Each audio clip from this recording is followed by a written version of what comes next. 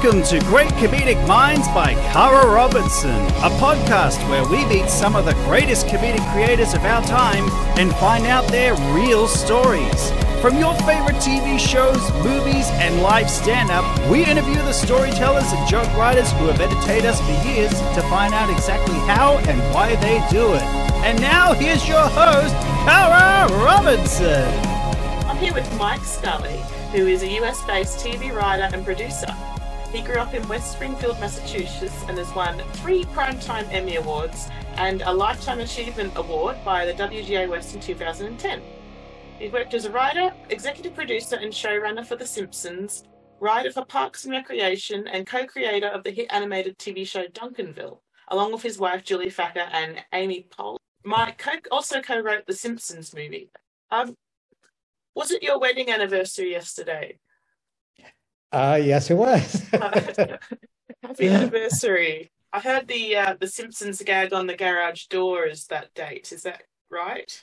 Oh, yes. It's a joke where Homer he was supposed to be painting the garage, and it's where he left off and never finished it. So, yeah, it says, I might say like start here, 7/17/95 or something like that. Yeah. But yeah, that's our wedding date.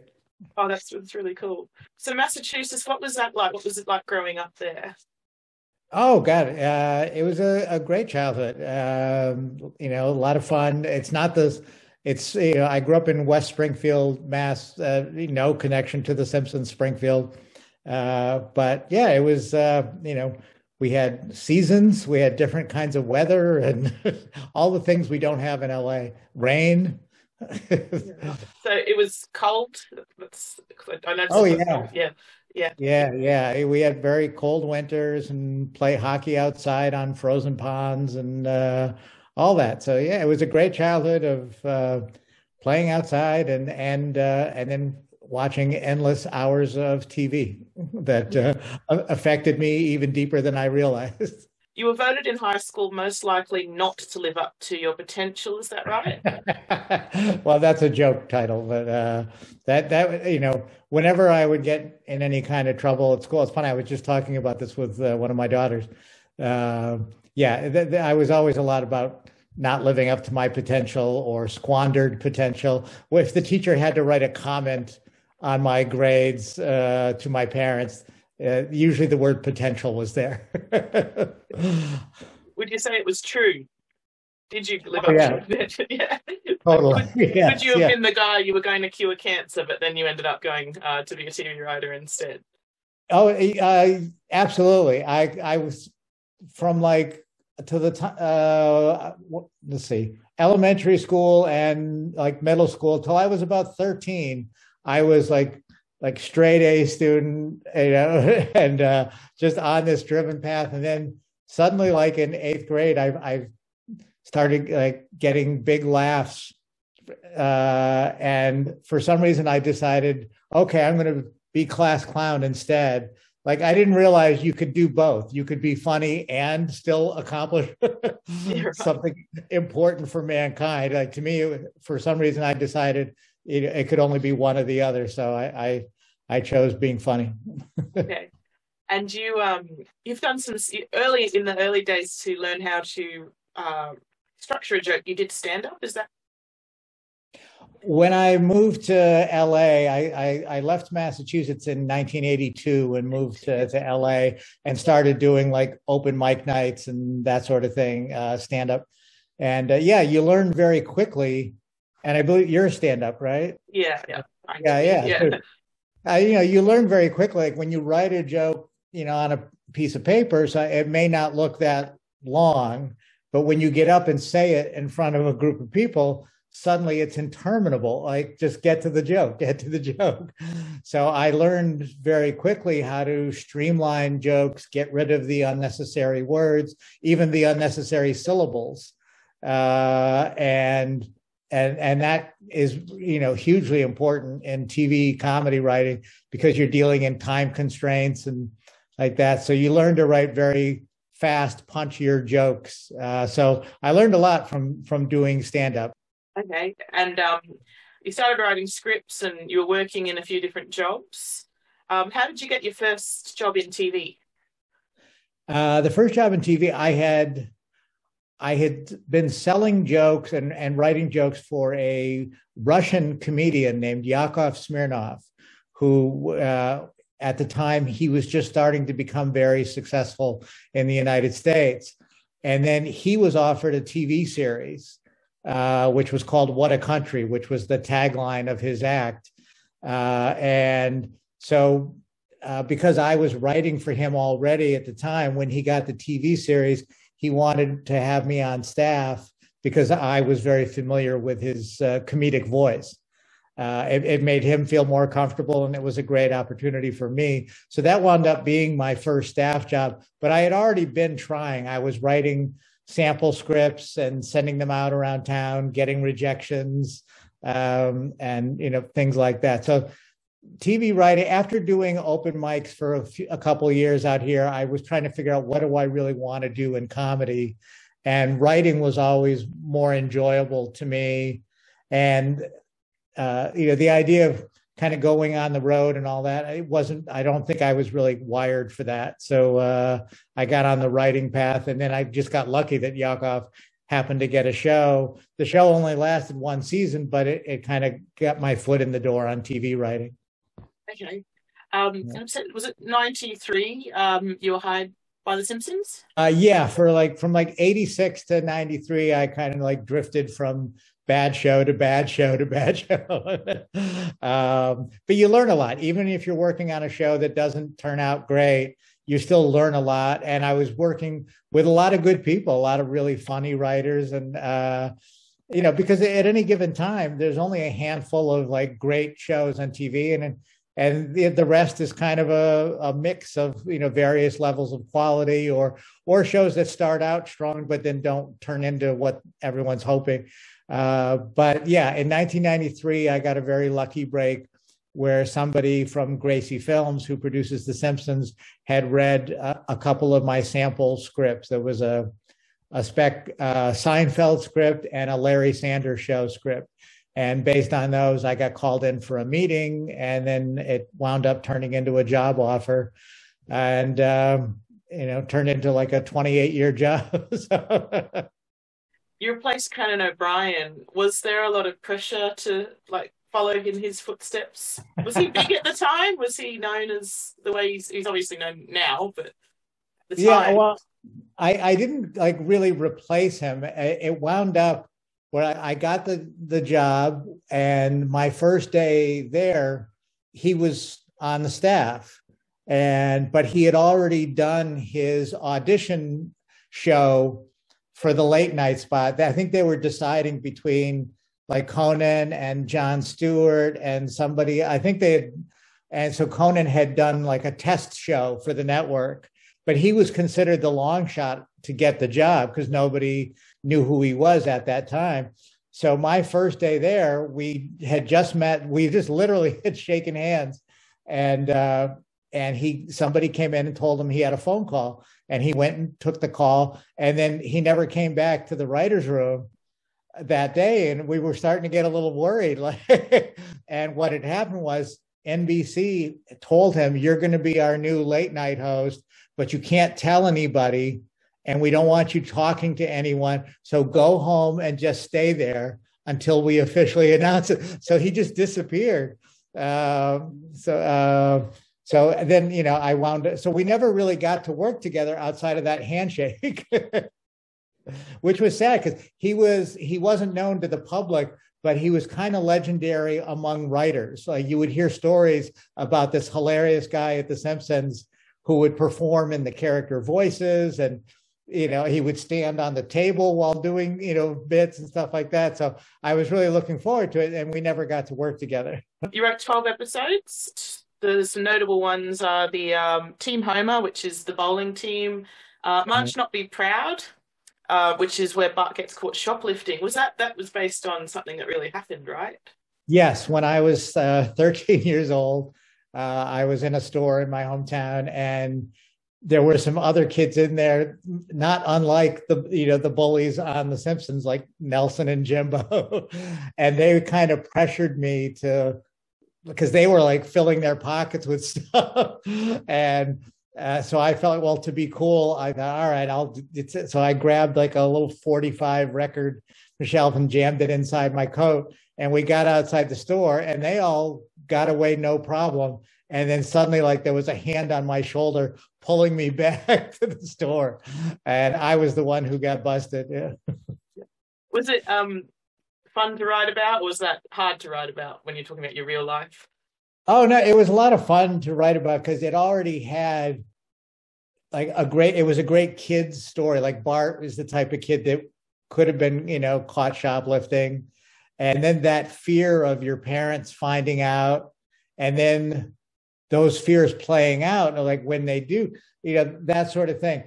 The great example from a writing perspective, I learned was just because something happens to you in real life, you don't have to tell the story exactly as it happened. You can use it as a jumping off point and then maybe go a more interesting way. Like in what happened to me when I was a kid, my parents didn't find out.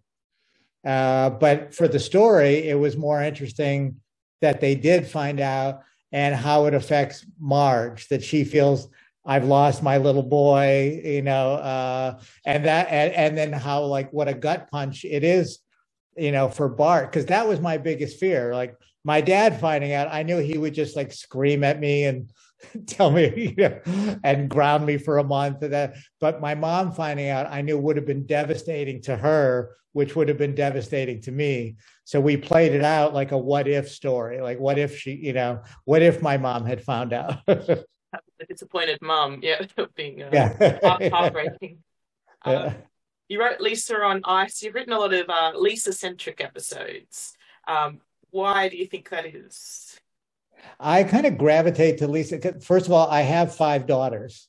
Okay. So I have all daughters. And so I'm like father-daughter stories. I'm kind of a sucker for them. And that one was a fun combination of being able to use Lisa because she's such a great character, but put her in a setting that was unfamiliar to her, which is athletic competition as opposed to academic. I grew up being a big hockey fan. In my town, we had a minor league hockey team in my town, and I played hockey. So putting Lisa in that setting was just it was just a fun, I think it worked better. And it was fun because Lisa is a competitive character when it comes to academics. And then she discovers that competitive side of her carries over into sports also, like that she was a pretty aggressive, violent player. And so it was a fun, and we got to kind of take on like sports dads in America. I don't know how it is in Australia, but little league like sports dads can get pretty aggressive over here, where they wind up fighting each other in the stands watching their kids' games. So we thought, oh well, Homer could be the typical American sports dad. And so there was a lot of fun to play with on the show. Plus, the show had already done a baseball episode at that point, and a football one. So we were kind of exploring what sports haven't we done yet. You were obviously the executive producer and producer as well after that. I read a lot about, when I was researching, that your team very much liked you. So do you have advice when you're leading a writing team for people? Yeah, well, the weird thing was, first of all, I was scared to death to take on that job. I mean, the show is the most, successful show in the history of television. And now I'm in charge of it. But also, I didn't go to college. I went to like one day of what we call community college here, which is basically like just a notch above high school. It's not really college. And I only went for one day and I quit. But the Simpsons writing staff is extremely educated and intellectual. They're all Harvard graduates. So I found myself the first day sitting, in charge, of all these Harvard grads, and I'm kind of the village idiot of the group. So I just didn't, want to mess up. I didn't want to sink the show or ruin it. But also, you work with these, I had worked with these people for 4 years already on the staff. So, to respect what they have to say, that everybody there is extremely valuable and smart and funny. And you kind of, learn to, you've always thought they were funny before. When you become the boss, you shouldn't stop listening to those people, because a lot of them were the people that got the show to where it was. So I just kind of go by the rule. If somebody pitches a joke and there's, 16 people in a room laughing at a joke that maybe I don't get or I don't think is funny, I'm going to defer to those 16 people and say, let's give it a shot, because there's a good chance that you're all correct and I'm wrong. So, and sometimes I would put in jokes that I literally didn't understand because the joke was so intellectual.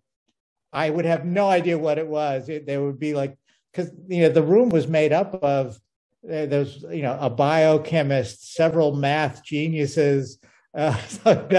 So I would trust their instincts and go with the joke and give it a try. And then if it doesn't work later, you can always change it.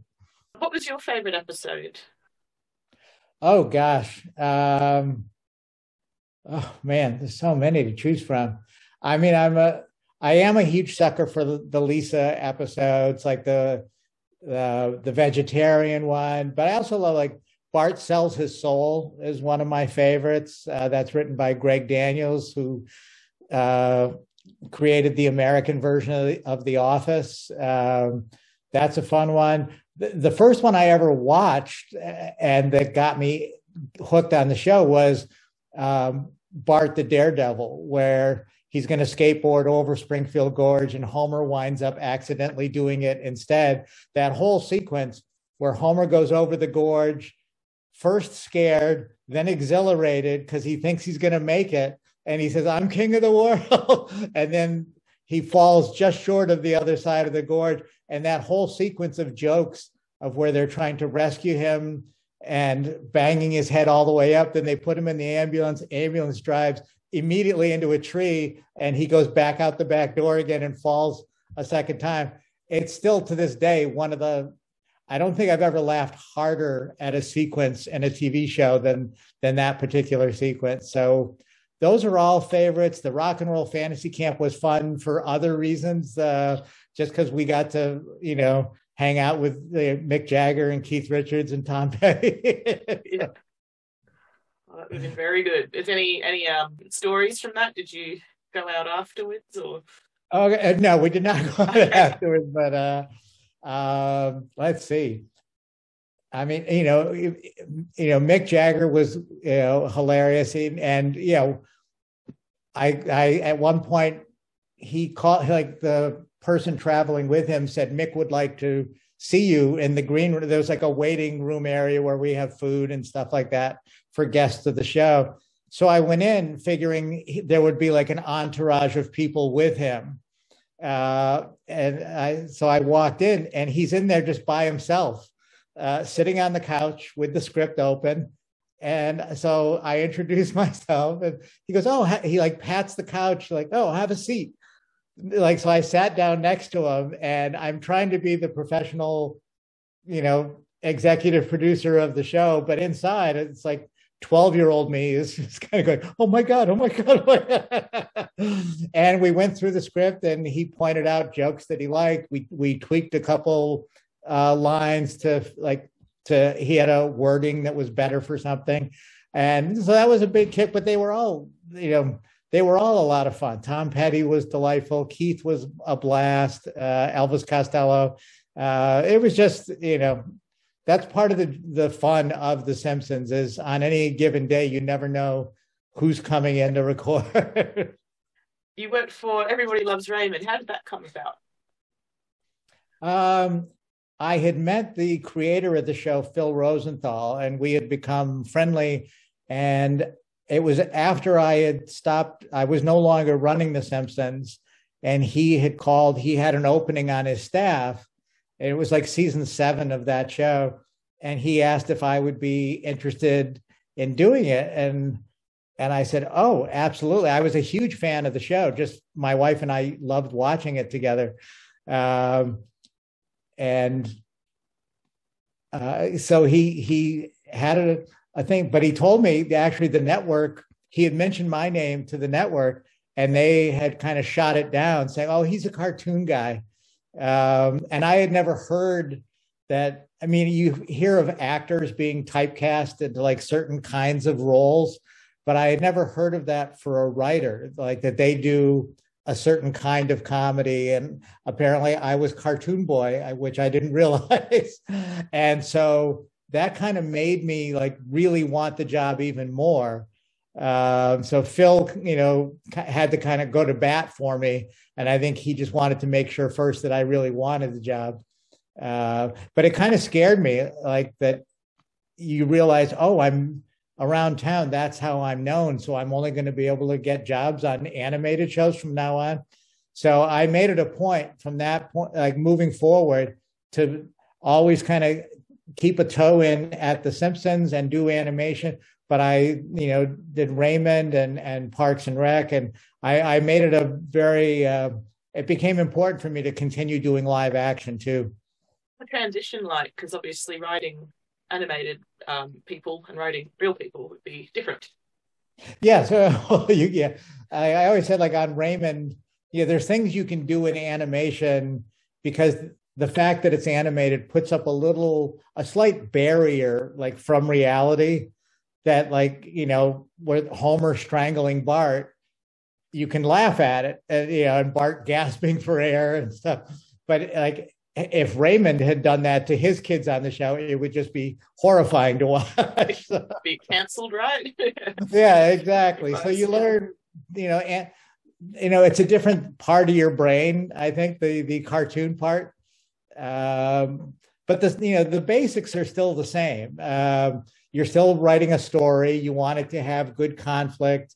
You'd like it to have some emotion in there, and and then the style of jokes that you can do in animation sometimes are different. You can go inside a character's head and do fantasy scenes and dream sequences and flashbacks and that kind of stuff that in live action, you don't really go to those areas. You can defy gravity in animation. Yeah, okay. Yeah.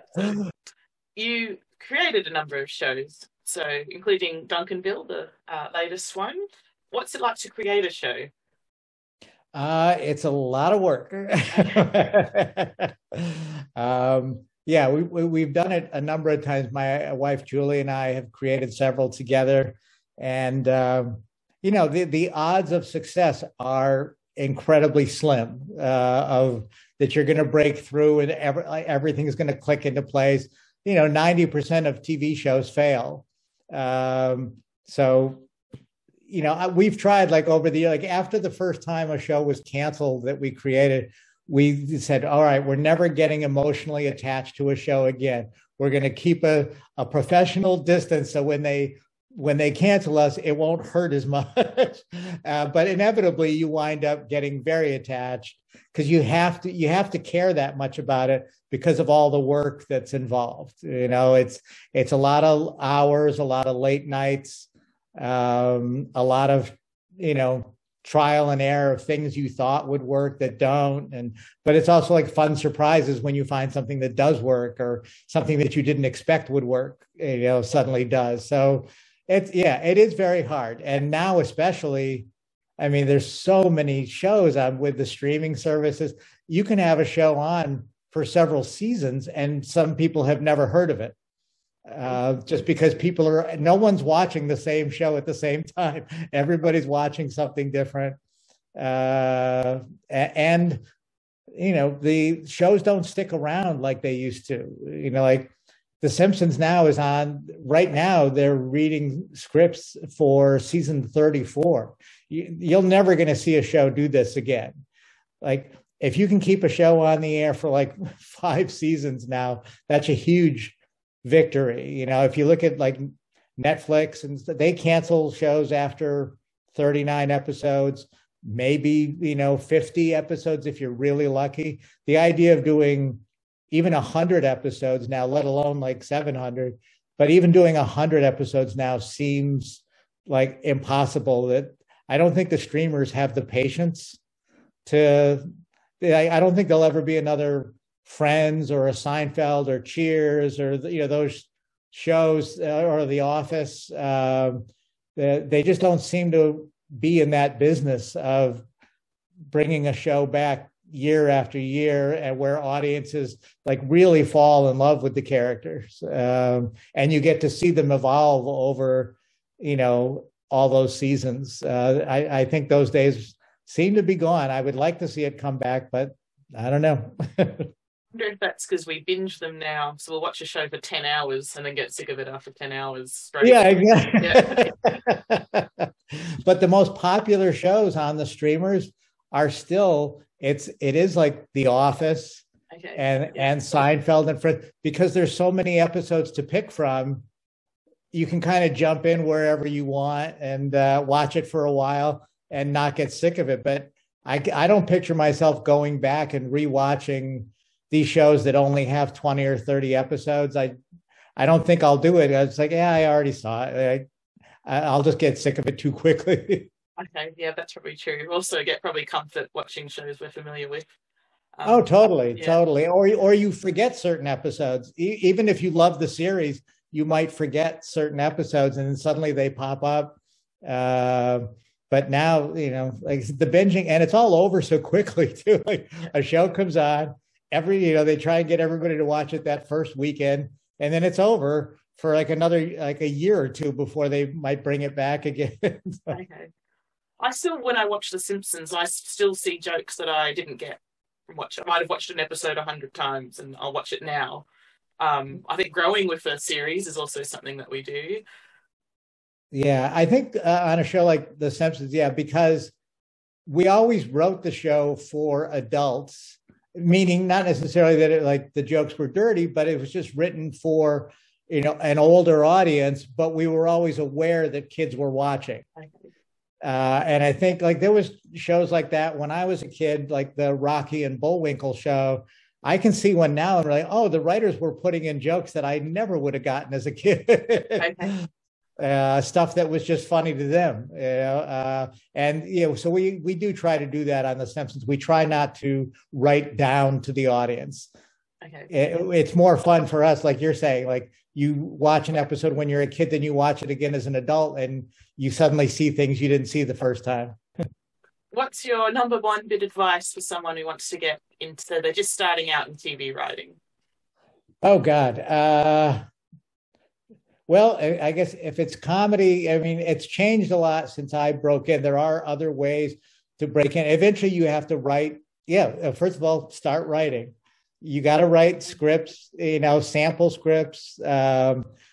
People tend to want to read. Like when I was breaking in, they wanted you to write a sample script of an existing series and to come up with a story for that series and then write your own version of it to see if you could make it sound like the characters in that show and get the tone of the show.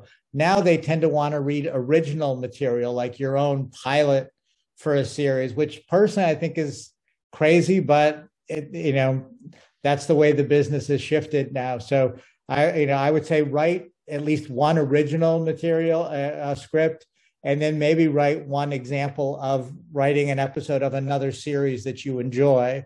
Also take advantage of places like Twitter, where some writers are being discovered now just for writing funny jokes on Twitter.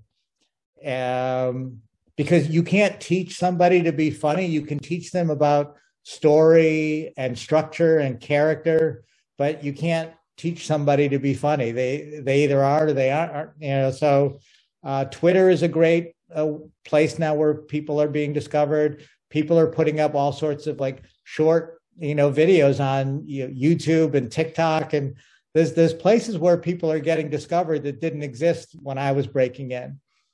So go to where you think your strengths are. What's it like working with your wife? Oh, it's a blast. It's fun, and it's amazing how many times you can't solve a problem for an episode. Maybe in the room that day you were there for hours and you couldn't figure it out. But then later, that night where you're in the car or something, and then suddenly it hits you, like, and you can solve it. Plus, it's kind of nice to like share the stress of the job with someone who gets it and understands, the pressure of that, and to bounce things off of each other. We make each other laugh, so that's that helps a lot. Very good. What do your kids think of it? As they got older, they would start to catch on a little bit that sometimes we would take something they would say or do, and it would wind up in an episode. So they became a little more like suspicious of, hey, that's not going to wind up in a show, is it? That sort of stuff. But no, they've enjoyed it, and it's been fun, I think, for them for the most part. Thank you so much. I really appreciate your time. Everyone was particularly excited about me having you as a guest. So, really appreciate you coming on the show. Absolutely, my pleasure. I haven't been to Australia in many years. It's been about 20 years since I was over there, but we had such a great time. Okay.